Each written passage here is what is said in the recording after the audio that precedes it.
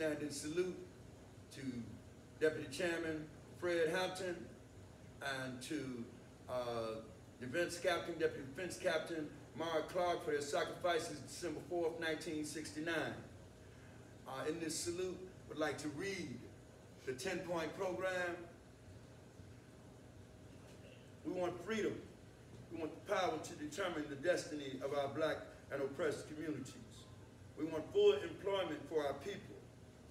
We want an end to the robbery by the capitalists of our black and oppressed communities. We want an end to the robbery by the capitalists of our black and oppressed communities. We want decent housing fit for the shelter of human beings. We want decent education for our people that exposes the true nature of this decadent American society. We want education that teaches us our true history and our role in the present day society. We want an immediate end to police brutality and the murder of black people, other people of color, and all as oppressed people inside the United States. We want an immediate end to all wars of aggression. We want freedom for all black and oppressed people now held in U.S. federal, state, county, and city and military prisons and jails. We want trials by a jury of peers for all persons charged with so-called crimes under the laws of this country. We want land, bread, housing, education, clothing, justice, peace, and people's community control of modern technology. This is the 10-point program as re-edited. It is the foundation of all the thinking of the Black Panthers. It was the distinction that Fred Hampton brought to the south side of Chicago, was a political analysis. And so we salute that in the traditional words of the Black Panthers, all power to the people. All power to the people. Thank you, ancestors and comrades, for your sacrifices. The Black Panthers rollout was based in what we started this tribute with, and that is the 10-point program. Okay. And where we are now necessitates that this generation evolves that political analysis. It's about science, it's about politics, it's about class struggle. And politics, other politicians don't care. no, we create our own and use. In Detroit, a few weeks ago, we delivered what, 95% of registered voters. 95%, that was political power. Participatory politics, 95%. We delivered 95%. That means that in this upcoming election, we decide exactly who goes in. And hold them accountable. And hold them accountable. Yes. And those who haven't been accountable in this upcoming election in Detroit, we are removing them. Yes. If you haven't been accountable in Detroit, that 95% registered voters mean we are removing you. And so prepare for accountability. We only want to hear the rhetoric. Prepare for what your votes look like. So get your voting record up. All that rhetoric, put your voting record up. Let's see how you voted on the issues that matter to us. Right. I faced eviction. How did you vote? Yes. Nandi has faced all type of water issues. Yes. Trying to provide education for our people. How did you vote? Yes. Businesses. Yes. How did you vote? Yes. Education for our youth. Yes. How did you vote in Detroit? Did you give it away? If you did, you out of there this time. Yeah. Honorable ancestors like Brother Fred Hampton, Brother Bobby Seale, Huey P. I mean, like, I know that they contributed heavily, and I honor their contributions. All right, so that's what brings me. It is a blessing and an honor to have the opportunity to be sitting here next to a brother such as yourself. What I would like to contribute right now is that for listening, whoever's paying attention to this, to what I'm saying right now, whoever's studying trust law, figure out what a, you know, look into like a, not just a living trust or a will, but look into like an irrevocable common law trust. I was living in the South when the Panthers were going on. I was in the South in Alabama, so I didn't, you know, get a chance to understand all of this. But having a bookstore, I was able to read upon a lot of the things that good black men did and women did for our community. Yeah, and some of the legacy is still going on today. Yeah, so thank you, Dr. As a Black Panther, I have served like 36 years. As a black man, I've served like 36 years in prison. Some of that time I was a political prisoner, other times I was a prisoner of war. People ask, how did you become a Black Panther? I was one of probably the only Black Panther who I know who came to the Black Panthers because of a counterintelligence program that resulted in me reportedly being shot by Black Panthers. And so my introduction to Chairman Fred Hampton and to the command structure of the Illinois chapter was with bullet holes, dripping pus and blood, an armed cadre of Black Panthers led by Fred Hampton, who had come to resolve this issue. And within minutes, he explained why I had 3 bullet holes. Not explained, he explained that the Black Panthers had no culpability in this, that in fact it was a counterintelligence program. And he was so sincere in his apology until when I took word of that back to the Black Peace Stone Nation, we avoided what could have been a disastrous war because men had been shot in our community reportedly by Black Panthers, which was never ever confirmed. Okay, but the wonder, it was true. I was shot twice. 5 of the young men up under my command in our neighborhood were shot. And this shooting was thought to be defensive.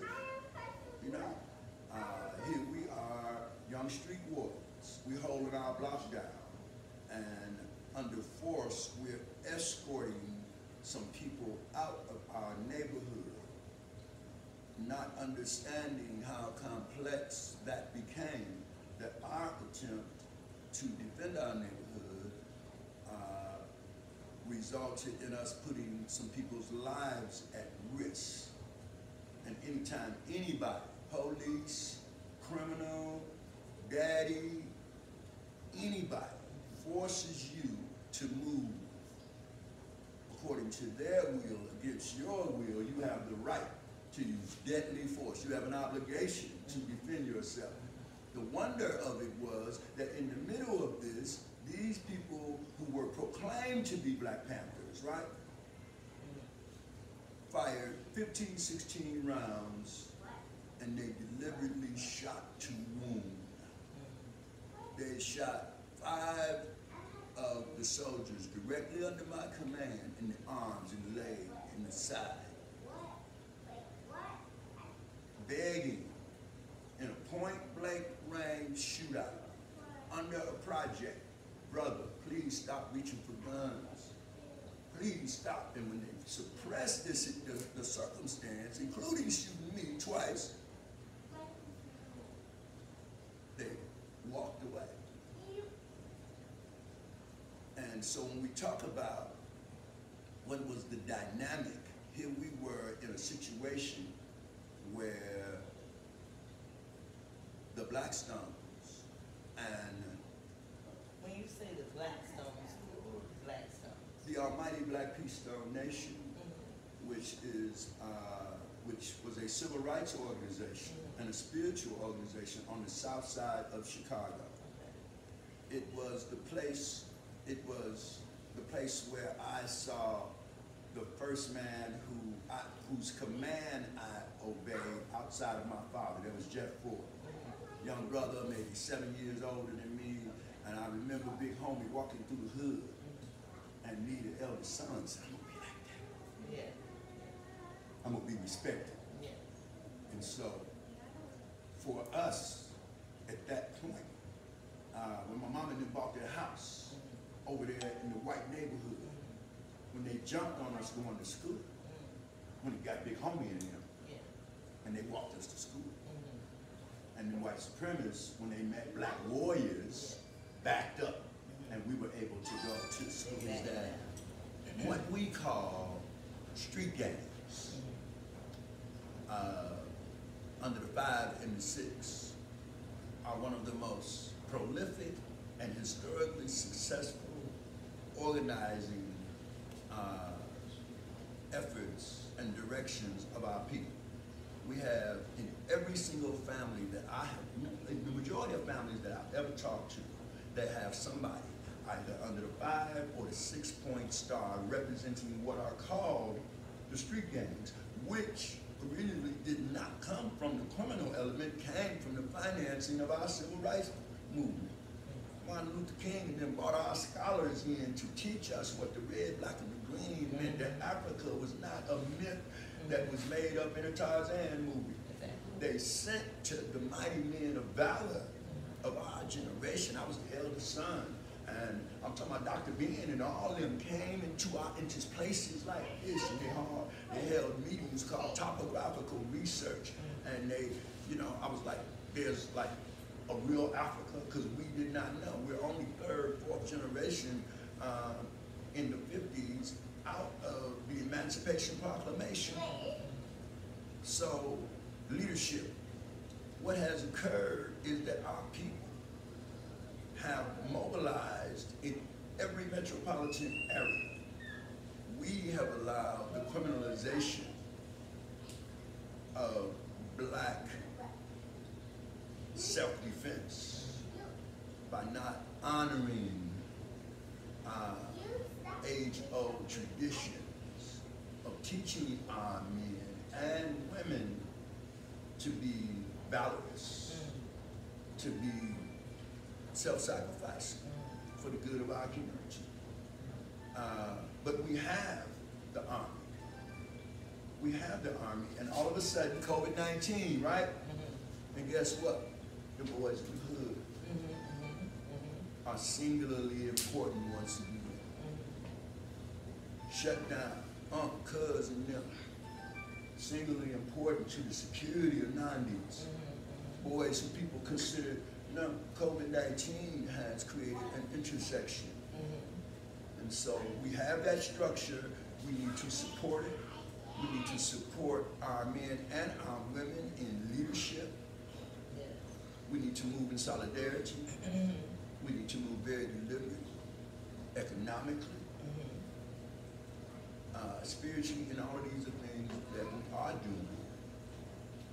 We simply need to use spaces and places like what Brother Knox represents, Indian for Black liberation, and the unity of indigenous people. What Sister Sahar represents is the historical unity between the Black Panthers and Black folks and the oppression of Palestinian people. Were the Blackstones fighting against the Black Panthers? Because as they say in our community, we always fight against each other. In the Black community, was that the same issue with the Blackstones and the Black Panthers? No, it was exactly the opposite of that. I was what you call a pygmy chief. I was the leader of a couple of neighborhoods. A couple of neighborhoods had elected me to give me the power to defend the neighborhoods. And the majority of the men and women in our neighborhoods followed that command. And so when the shooting took place, what could easily have been a war, because it was the assault in our community that nobody understood how it even happened.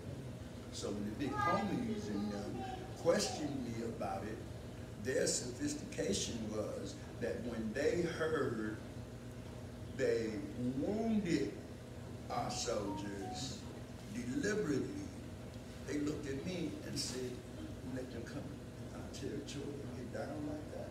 I was like, and they said, so what's your decision? And I was standing in front of some of the commanders, you know, and I dare not lie or be less than a man, or they would strip you of your colors. And I said, okay, whoever these people were, they acted in self-defense. And my orders were, go talk to them Panthers, go find out what they're about. Okay. Do you think that, speaking of having leaders in the community, is that something we can start, try to implement today, or it's already implemented somewhere and people don't know about it? Because I always thought that we needed, you know, we talk about the mayor, the council people, the president, the vice president. I always thought if we had that in our own community, then we are our own mayors, we are our own presidents, just on a block club situation.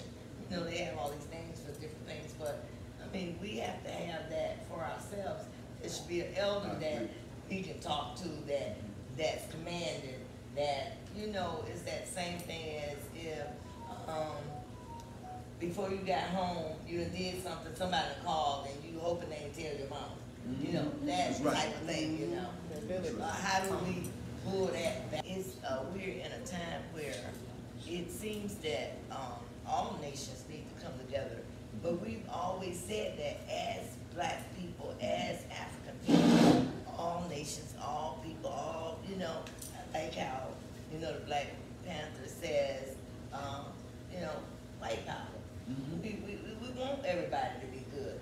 But right now it's time for us to be good and look out for ourselves. We don't mean no selfish behavior, but hell, they've been selfish all their lives. So it's about us building up our nation now in our community, you know, because now we're free to read, we're free to gather, we're free to understand each other and talk.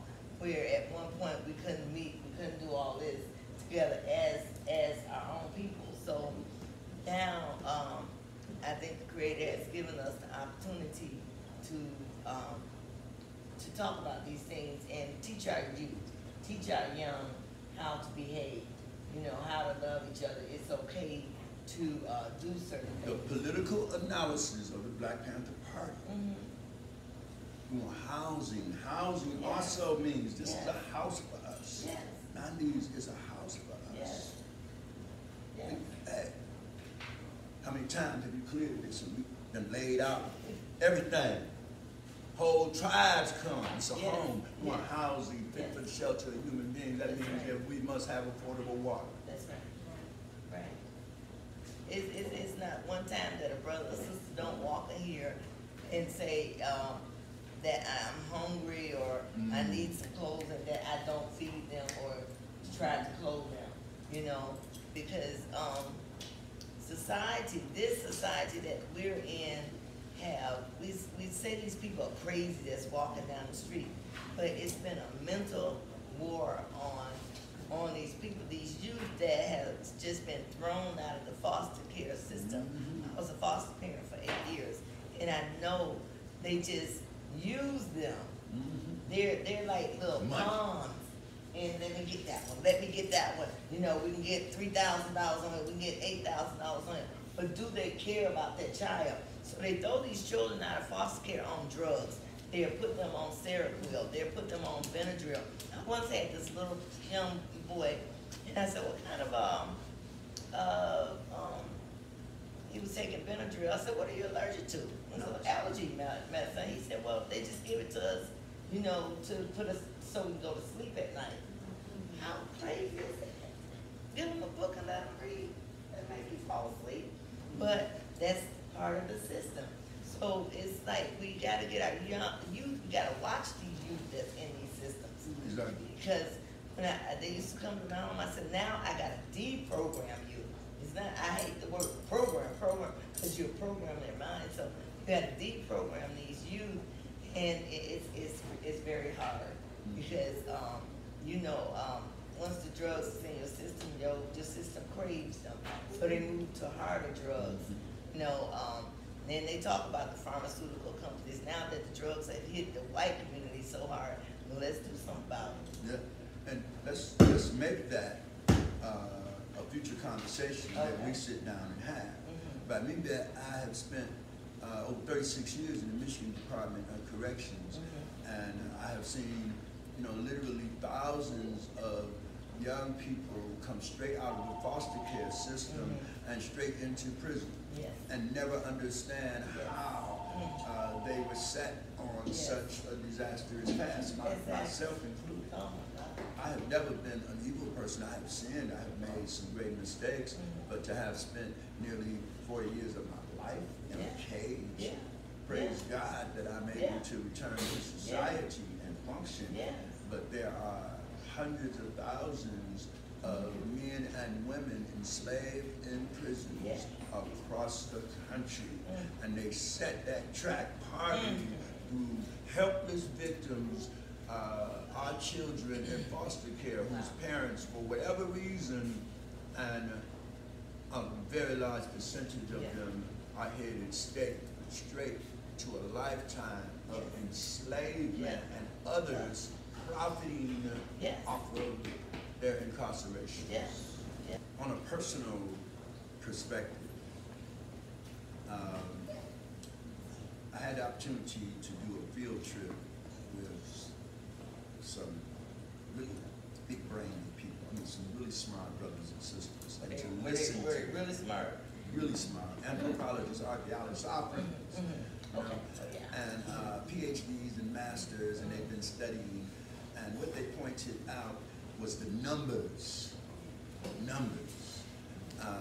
100+ million Africans over a 450-year period of time, the transatlantic slave trade, a specific era history that was the enslavement of Africans specifically to North America and its impact on indigenous people and so forth. But that 100+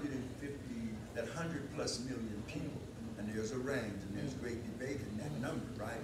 But 450 years later, 4 million Africans emancipated themselves. Our ancestors fought like hell for freedom. White folks ain't emancipated, no black folks. We fought like hell, and then we had to run back to the plantations before the mad-ass racists got back to the plantations and killed everything there. We fought like hard. 4 million of us survived to the census. That's not counting all the massacres and all that stuff and people just adrift. That 4 million, 157 years later, is 50 million.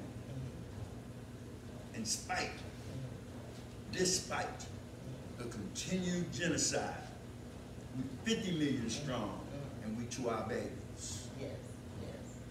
And so we know we got this. I'm watching a movie right now. It has 69 episodes. I stumbled on it. It's called La Escalava Blanca. And so I got into about 30-something episodes. That word means subtitled in Spanish. And I looked it up. It means white slave girl. And so it's dealing with the Africans that were enslaved in South America. And it's deep in the history that you can pull from it. We know the TV can put their own story in it because it sells the movie. But I said, if y'all get a chance, look at that movie. We were some great warriors. Black folks didn't lay down. They didn't lay down. It was always a fight and a struggle in being a slave. And so we bring it up today, we're mentally slave. So how are we going to get our people out of this mental slavery? relate that to the 10-point program of the Black Panthers. And number 10, we want land, bread, housing, education, clothing, justice, peace, and people's community control of modern technology. And so I wanted to ground what I heard from you in these principles, and it's interesting to note the evolution, the historical perspective that you just barely touched on, but I know it's deep, but also how it evolves and comes into this day so that we can deliver that to your children. Tiffany is the Detroit COVID busser. And this sister has an interesting story and narrative about how she got to this table. I think the first time that I met her and her sister and some of her family, she simply said, I want to learn about revolution. I'm woke and I want to learn. I want to develop. And that was yoga, yoga vibes, knots, and others, and I, with the support of AIM, what is the Midwestern Regional Director? I believe it's the Western State, Western side of the state. Yeah. Bought authorization and approval and support for the movement that we launched, and that is Indians for Black Liberation. And that is to create more intersectionality in our struggle, more identity, and to tell the truths of indigenous and African interactions in history. And so we look forward to sharing with Mama Nandi a series of tiny desks where we explore these issues, the politics, the history, the economics. I deal primarily with activists and young people who are very awoke, who are consciously seeking education, constantly seeking political power. But political power necessitates that you study navigate through power, and that means politics. So one of the things that we do with all activists and who we interact with is we help them to learn what their civil rights are, what their constitutional rights are, what their human rights are. And that helps with protests, with deciding where to invest your time, how to protect yourself legally, constitutionally, internationally. So through righteous struggle, where skills and law become applicable